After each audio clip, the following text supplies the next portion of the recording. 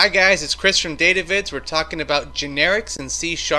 This will be a quick video and hopefully very helpful for you. If you like it, please subscribe afterwards with that alarm bell below, and we'll see you next time. Let's begin.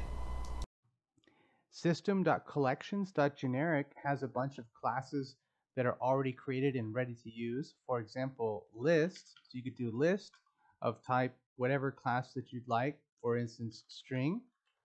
My string equals new list of type string, and then you could add strings to it.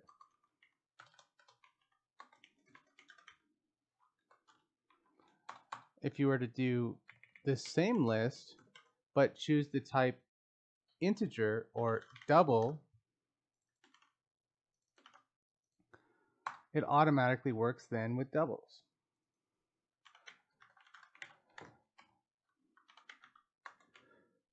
So you could add here a double. And it's not just list that falls into that category. We can throw in a T of any type. That system.collections.generic includes other things that are super helpful data structures, full-blown data structures like queues, stacks, hash tables, sorted lists, etc. So take a look at that. Now, if you wanted to see a custom generic class, that's a little bit more interesting.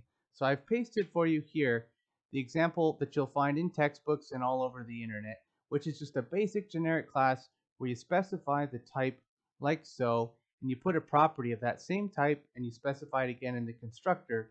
Then you assign the value that comes into the constructor to your property, and then you can do whatever you'd like with that value, and it knows what the type is. And so if you wanted to execute this code, it's quite simple.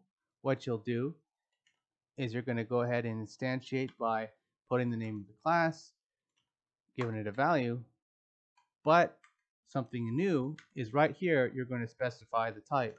So integer, string, etc. with your basic types, or you could put in a custom class name. We'll do both. Let's start with a basic type first, like integer equal to new. And my IDE dropped in integer for me, which was nice. And then let's put in our constructor value here. And then if we wanted to execute the write method that we have inside of it, we could take our instance, write.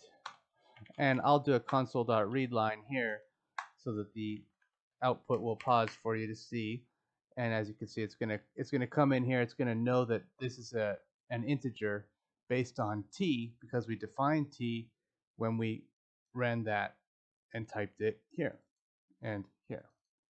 F5 999. There you go. So let's show you that custom class portion now. Let's create another class just above this one for this example. Class ABC. Let's give it a couple of properties. Prop, tab, int my properties, sounds good. Prop, tab, string, my property too. And now let's get an instance of that. Let's do ABC, my ABC, equal to new ABC, my ABC dot, say my property equal to XYZ. All right, now we've got an instance with a value in it, and now we could do, instead of int, we could do ABC. Oops, I reversed these. Let's put a 2 there. So let's do, instead of int, we do ABC, and instead of 999, we do my ABC.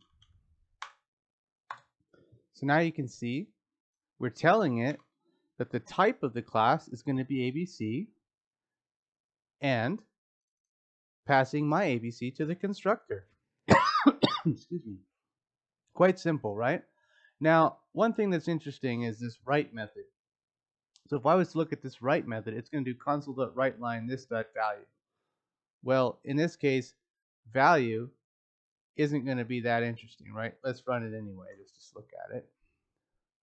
See, demo1.abc. So let's change it up a little bit.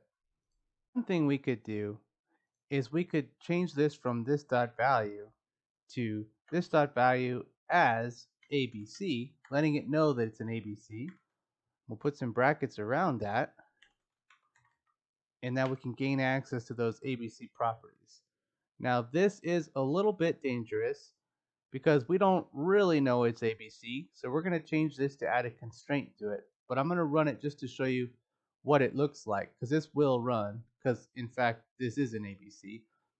I mean, it is an ABC because that's how we called it this time. So I'll hit F5. There you go. XYZ shows on the screen.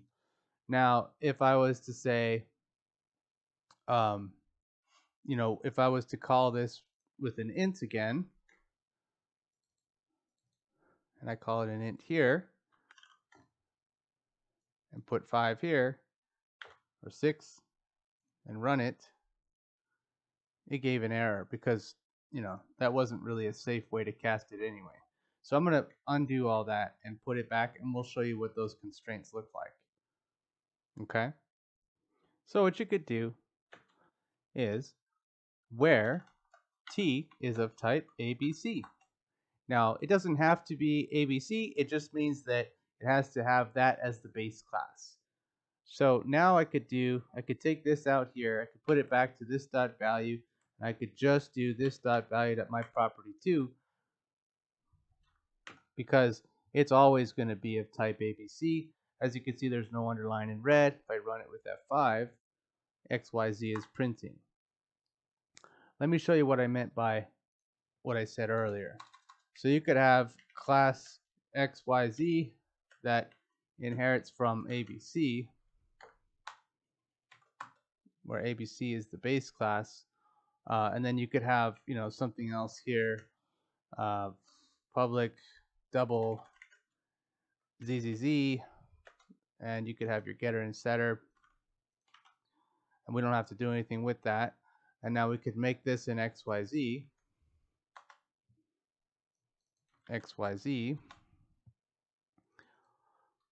So now, as you can see, we could call it as telling it it's an XYZ. And even though I have ABC as the instantiated value here, it's an XYZ. But because XYZ inherits from ABC, it's still considered an ABC here. So this should still work. I'm going to run it with F5, and XYZ still prints on the screen. All right. So as interesting as that was, I personally don't use this that often. So the next thing I'm going to show you is generic methods that don't have to belong to a generic class. And we'll see what you think about that. Let's go with the classic Microsoft example. This code is from the Microsoft page, but I'll explain it very well to you. In my work, I did something similar where you didn't know the class that you were coming from, but you did know what the properties were. So this is something that you could do like that. But basically, as you can see here, you got the type specified. Just like you did in the class, you can specify the type in the method name, and then that same type is used 3 times here. Now, if you wanted a different type, you could do T2 like that. As you can see, it's underlined red because it's not found, but if you did T1, T2, then it could be different types. But we want it to be the same type, so we just have T repeated. And LHS and RHS, if you're not familiar with it, is a common programming shorthand for left-hand side, right-hand side. So this is just a swap here. We're swapping, and because these are both the same type, we're able to do it. So let's give an example here. Let's do string ABC, and we've got string DEF, and let's do swap, and we'll do of type string because they're both string, and we're going to do ABC DEF. And now I am going to put a breakpoint right here. Basic types you need to pass with a ref. If it was a custom class that wasn't a basic type, you wouldn't need to do that. We'll run it real quick. And now let's look. If it swapped it, ABC should contain DEF now. And it did. DEF contains ABC. So that worked. You could do the same thing, obviously, based on what you've learned earlier in this video with int and int.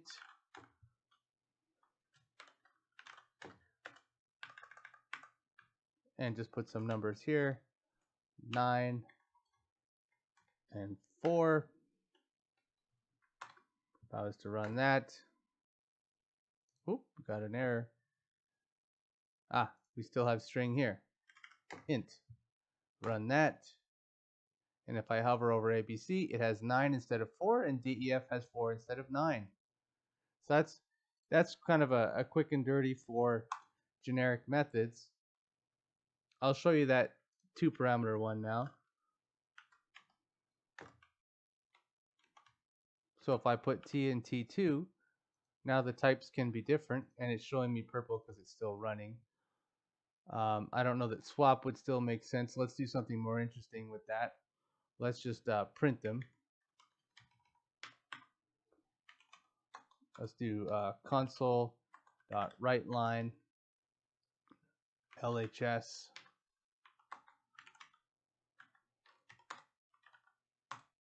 RHS. And now this could be a string. And let's make it hello. And now this is going to be, and this is how you do this. Just like you have a comma here with the 2 types, you put the 2 types here. So you do int string, and they should see them both printed. And I think we need a read line so that it pauses. And F5. For and hello, even though they're different types, and even though this method did not know what the types were, it still worked. Let's talk about generic delegates next. Here I've got delegate void my delegate of type T item. And you could set it up this way, where you just kind of instantiate it this way, and you choose your method name. You don't have to spell it out like we used to. And then the only place you need to specify the type is here. This may be useful in some scenarios. In my experience, it's only been useful for me personally when I had a whole bunch of overloads here of different types, and I wanted to write some generic code, not really knowing what we're going to need next. So this may or may not be useful for you, and I'm sure you've got some better scenarios that this would come in handy, or better ways of using this. Feel free to include that in the comments below, since this isn't necessarily commonly used by me. It might still be very commonly needed for you. So that's really all I've got for generics. Hopefully this was helpful for you, maybe for those beginners, and have a great day.